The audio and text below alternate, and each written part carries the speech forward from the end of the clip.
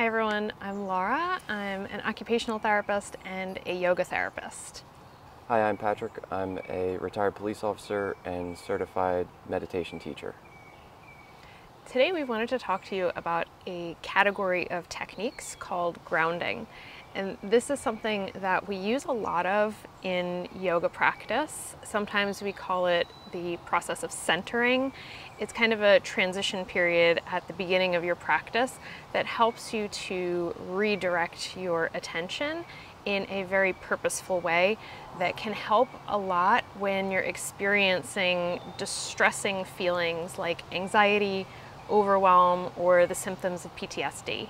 One of the major reasons why we picked grounding is because it can be a pretty simple, efficient way of putting yourself in the moment, creating a sense of centering, redirecting your attention.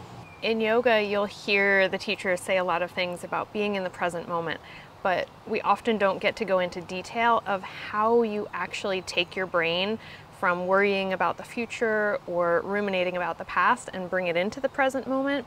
So learning grounding techniques actually gives you concrete skills when you notice that pattern happening to give yourself some space from that experience and to ground yourself or anchor yourself into the present moment so you get a little bit of relief from those feelings. Grounding isn't necessarily like a type of you're detaching from the moment or getting away from what's going on. You can actually have a situation that's pretty stressful. Other people don't necessarily have to know you're doing it, so you can do it whenever you like. It's a really nice strategy once you learn the set of tools that you can kind of keep with you in your mind, and when you start to notice that pattern of overwhelm creeping in, you know exactly what to do. And there are three main categories of grounding techniques. You might find that one specific category works better than the others for you. So it's a lot about trying out different ones and seeing which one you find to be the most effective with your symptoms. So there's three main categories of grounding techniques: mental, the mind; physical, somatic; and soothing. When we're working with grounding techniques for the mind, you are purposely trying to direct your thoughts in a specific direction. And you could do that by reciting a poem or a prayer, thinking of a particular word, or going through a mindfulness practice where you use your thoughts to name and label things that you can recognize in your environment. The next category is physical or somatic grounding, and that is basically noticing your body sensations or using little movements to bring your attention out of your mind and into your body. So you're going to notice that certain categories work better for certain people.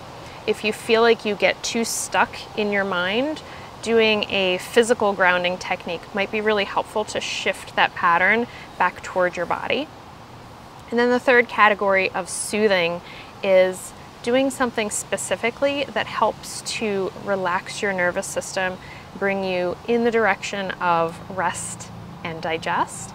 That might be focusing on a certain smell that you find really relaxing. It could be a movement or a thought, so it kind of overlaps with the other two categories.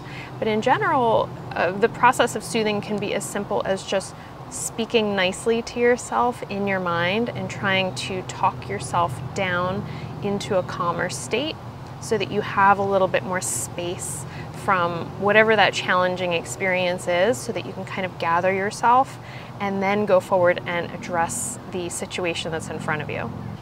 So in summary, grounding is a way to put on the brakes, if you will, from those emotions that you're not wanting to have at that moment. It won't necessarily fix your symptoms, but it'll hopefully slow them down or stop them so you can be more in the present moment. So grounding is a technique that can be used anywhere, anytime, and nobody has to know that you are using these techniques. So that makes it really helpful in your day-to-day life. Anytime that you notice feelings are getting really strong or you're starting to feel overwhelmed, using a grounding technique with your mind your body or a soothing practice can help to create some healthy emotional space so that you can calm yourself, come back to a state of feeling safe, and then move forward with whatever task is in front of you.